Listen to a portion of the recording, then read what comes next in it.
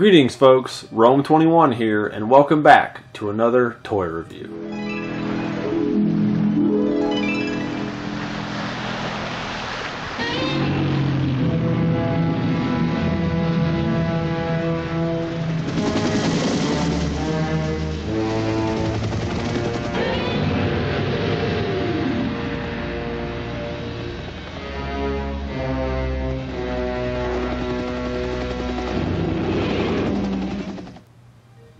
There's been a lot of talk going on about the recently released X Plus Yuji Sakai 91 Godzilla.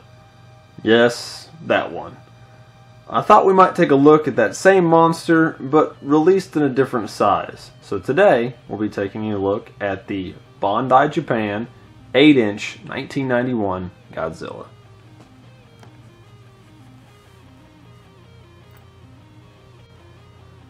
This figure was released in 1991 to correspond with the release of the Godzilla vs. King Ghidorah film. There are some other variants in different sizes of this figure, particularly a large-scale 14-inch one, and there are two versions of this figure right in front of you, one made in Japan and the other one made in Korea. Even though this toy was released in the early 90s, Bandai really knocked it out of the park with this one. The scaling on the entire body, the individual scales cover it top to bottom, everywhere. The spines, everything is individually detailed beautifully. It's really amazing to me that they did such a good job and they still only charged $16 for this toy. As I said earlier, there are two releases of this figure. The one before you is the Korean version, so there are some slight differences over the made in Japan one. Most notably are the darker vinyl color and the extra overspray for the chest area here and on the feet. There are some slight differences to the mold for the face and the tail, how it's turned, as well as in the bottom of the foot it actually says made in Korea as opposed to made in Japan. Speaking of color, it's all done very subtly. It's just a touch of yellow and such for the eyes, some silver as I pointed out for the chest and the fins, all the way down the tail, and a little bit on the hands. Nothing too accurate, but it's what you usually get from the 1990s Bandai toys. Articulation is as bad as you would think it is on this toy. This older type of vinyl is very hard compared to the newer figures, and it can make moving some of the joints a bit more difficult. Articulation is essentially the legs, the elbow joint here, head, back of tail, midsection of tail. So it's got a lot of movement.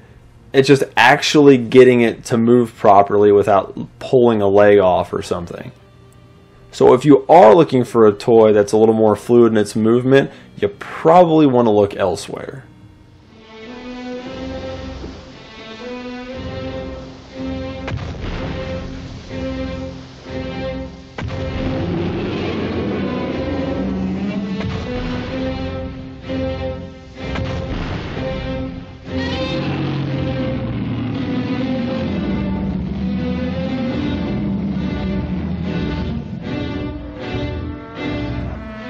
Godzilla vs. King Ghidorah was released in Japan on December 14th, 1991, and on home video in the US in 1998.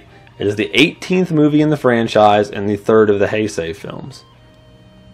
The main theme of the film's plot is time travel. While most of it can be a bit convoluted, I'll give you the short version with as few spoilers as possible. A trio of humans from the future arrive in Japan. They bring promise of saving the country from Godzilla, who's supposed to destroy Japan at some point in the future. The group from the future offers up their saucer-like time machine to go back in time and make it so Godzilla never existed. Of course, these things never go as planned, but you will have to watch the film for yourself to figure it out. It's one of the better of the 1990s Godzilla films.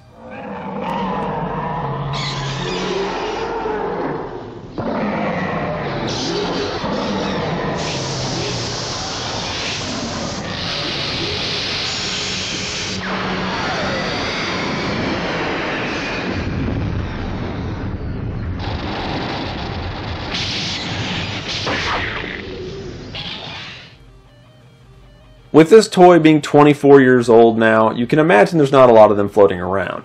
Because of this, it's reflected in the price. Examples of this toy hover between the $50 and $150 range, with the tagged versions being closer to the top of that. While mine was a gift from my family, I feel $50 is a fair price for a tagless version, and closer to $100 for one with a tag. This is one of my favorite Godzilla figures. It's one of the few versions of Goji ever released with a closed mouth, which is a way that hobbyists actually refer to this toy. Just like the Woo, don't buy this if you want to pose the toy.